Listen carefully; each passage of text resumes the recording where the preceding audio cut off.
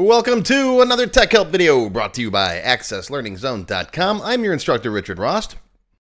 In today's video, I'm going to show you how to add page numbers to a Microsoft Access report.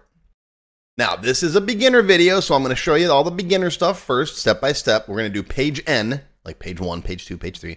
Then we'll do page N of M, so it's like page 1 of 6. Then I'll show you how to modify that so it's just whatever you want it to say, like 1/6, for example. Then we'll do a little bit more advanced stuff. I'm going to show you how to hide the page numbers on the first page, which is good for like a page, like a header, like a report header. And then I'll show you how to do even and odd pages, right? So that the odd pages are on one side, the even pages are on the other. Ooh, ah. Today's question comes from Blake in Frisco, Texas, one of my platinum members. Blake says, I'm trying to figure out how to get page numbering on my Microsoft Access report so that it's compatible with two-sided printing. So the even page numbers are on the left and the odd page numbers are on the right. Can you show me how to do that? Well, yes, certainly, Blake. I absolutely can. And in fact, you guys today have it a whole lot easier than we had back in the day. All right, it was a Tuesday.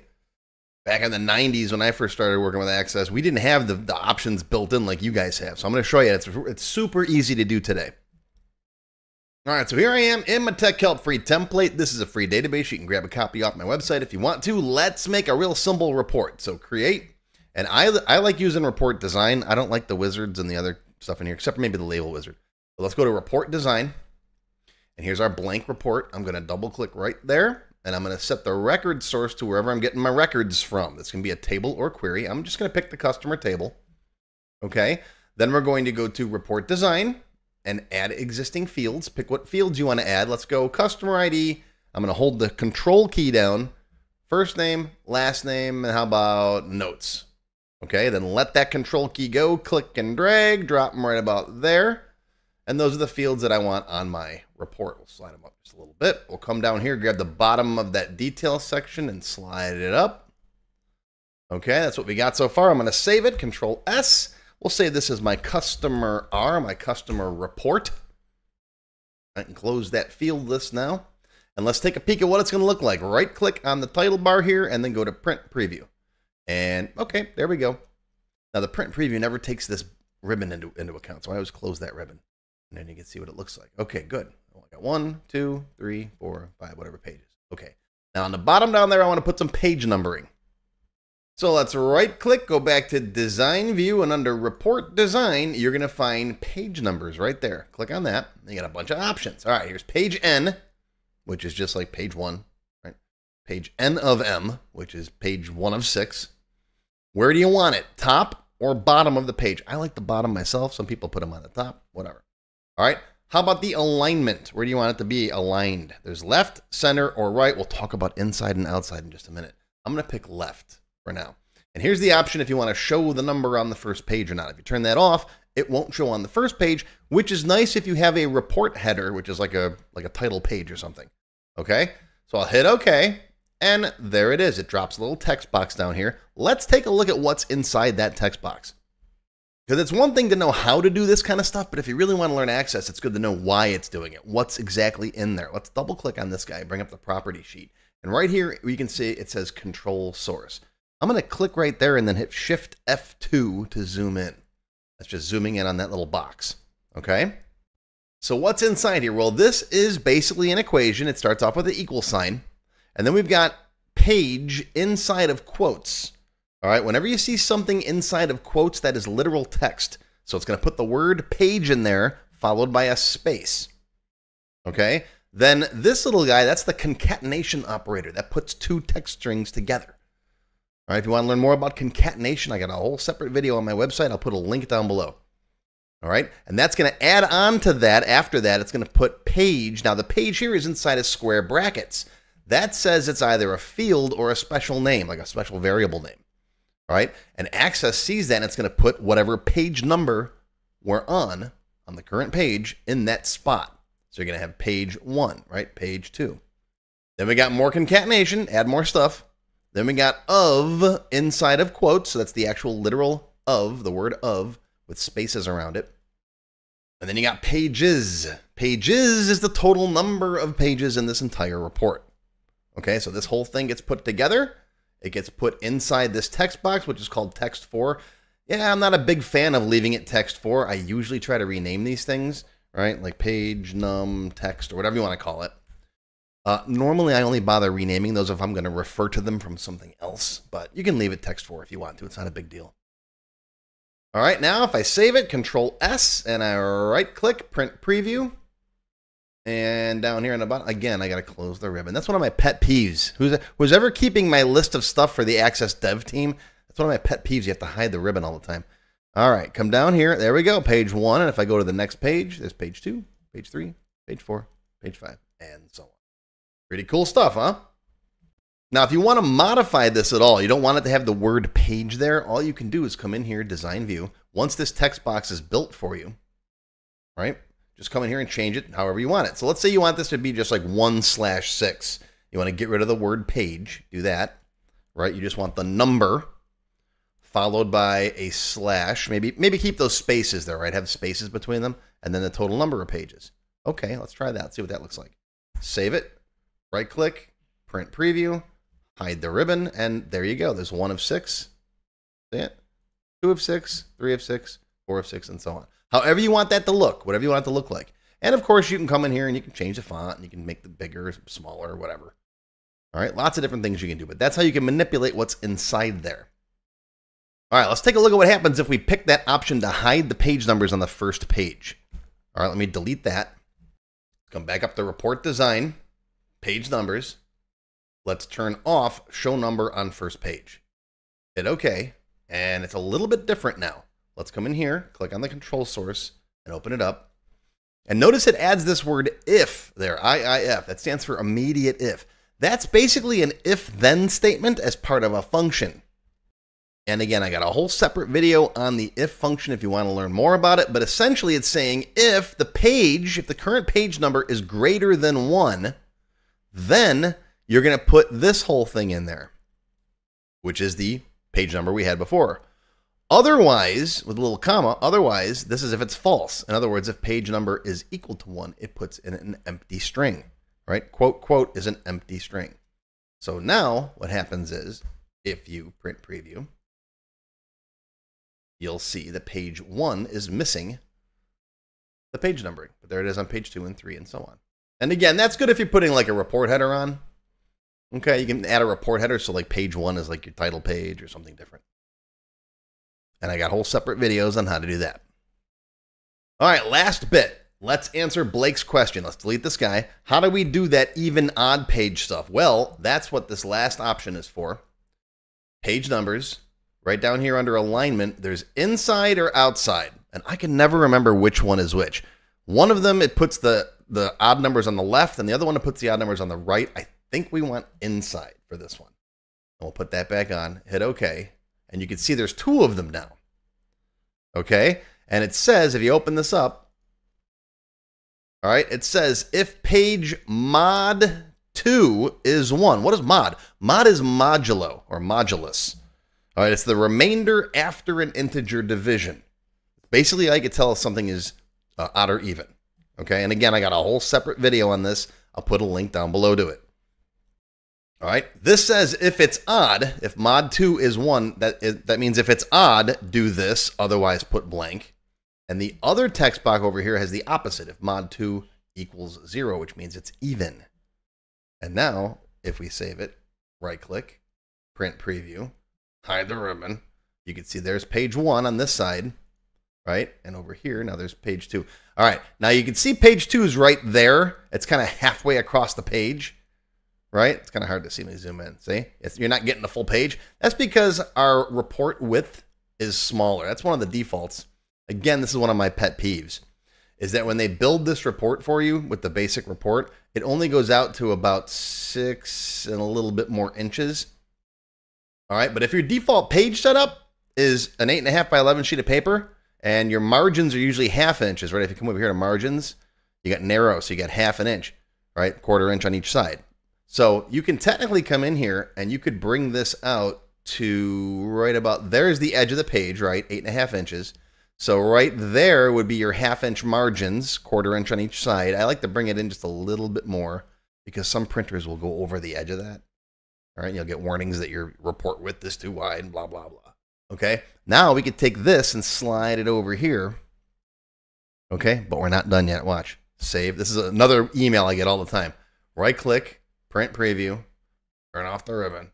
All right, it's still not quite all the way over there. See it? It's kind of hanging out right there. Why is that? Anybody? Pause the video, see if you can figure it out if you're building this at home with me. I'm going to go back into design view.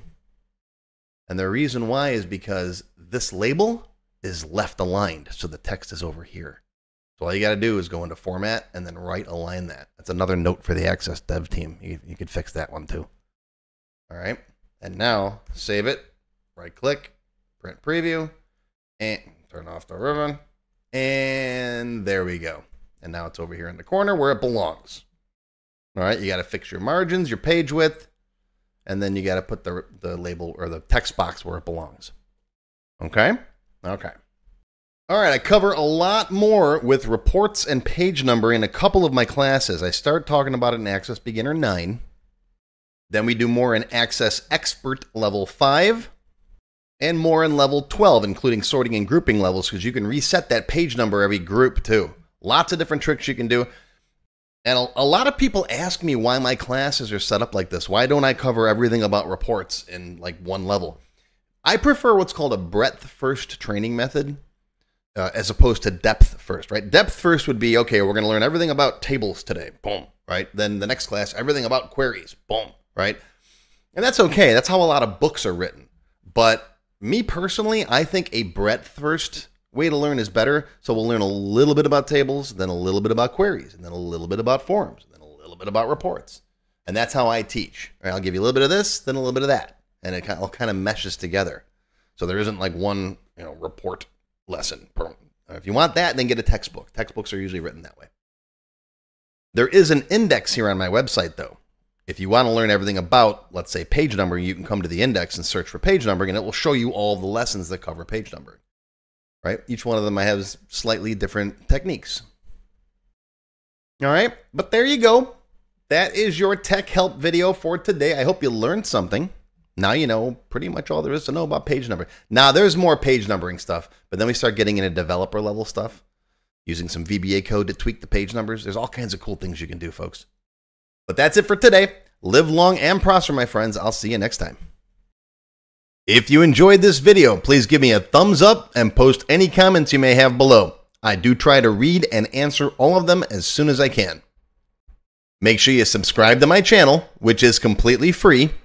Click the bell icon and select all to receive notifications when new videos are posted. Want to learn more? Click the Show More link below the video to find additional resources and links. YouTube does a pretty good job of hiding it. It's right down there. See this part of the description here, right? The name, the video's up here. There's a little Show More down there, right down the bottom. It's kind of hard to find. But once you click on that, you'll see a list of other videos, additional information related to the current topic, free lessons, and lots more. And YouTube no longer sends out email notifications when new videos are posted like they used to do. But if you'd like to get an email every time I post a new video, click on the link to join my mailing list. And you can pick how frequently to get emails from me, either as they happen, daily, weekly, or monthly. Now, if you'd like to become a paid member of my channel and receive all kinds of awesome perks, click on the Join button. You'll see a list of all the different membership levels that are available, each with its own special perks, including my extended cut videos, access to my code vault, lots of VBA source code in there, template downloads, and lots more. I'll talk more about these perks at the end of the video. Even if you don't want to commit to becoming a paid member and you'd like to help support my work, please feel free to click on the tip jar link. Your patronage is greatly appreciated and will help keep these free videos coming. I got some puppies to feed. But don't worry, no matter what, these free tech help videos are going to keep coming. As long as you keep watching them, I'll keep making more, and they'll always be free. Now, if you really want to learn Access and you haven't tried my free Access Level 1 course, check it out now. It covers all the basics of Microsoft Access, including building forms, queries, reports, and more. It's over 4 hours long. You can find it on my website or on my YouTube channel. I'll put a link down below you can click on. And did I mention it's completely free? The whole thing, free, 4 hours. Go watch it. And okay, a lot of you have told me that you don't have time to sit through a 4-hour course. So I do now have a quicker Microsoft Access for Beginners video that covers all the basics faster in about 30 minutes. And no, I didn't just put the video on fast forward. But I'll put a link to this down below as well. Now, if you like level 1, level 2 is just $1. That's it, $1. And that's another whole like 90-minute course. Level 2 is also free for paid members of any level, including supporters. So if you're a member, go watch level 2. It's free. Okay, want to get your question answered in a video just like this one? Visit my tech help page and send me your question there. Members get priority, of course. While I do try to read and respond to all of the comments posted below in the comments section, I only have time to go through them briefly a couple of times a month, and sometimes I get thousands of them. So send me your question here on the tech help page, and you'll have a better chance of getting it answered. And while you're on my website, be sure to stop by my Access forum. We've got lots of lively conversations about Microsoft Access and other topics. I have a fantastic group of moderators who help me answer questions. Shout out to Alex, Kevin, Scott, Adam, John, Dan, Juan, and everybody else who helps out on the site. I appreciate everything you do. I couldn't do it without you. Be sure to follow my blog, find me on Twitter, and of course on YouTube. Yeah, I'm on Facebook too, but I don't like Facebook. Don't get me started. Now, let's talk more about those member perks if you do decide to join as a paid member. There are different levels: silver, gold, platinum, and diamond. Silver members and up get access to all of my extended cut tech help videos, one free beginner class every month, and some other perks.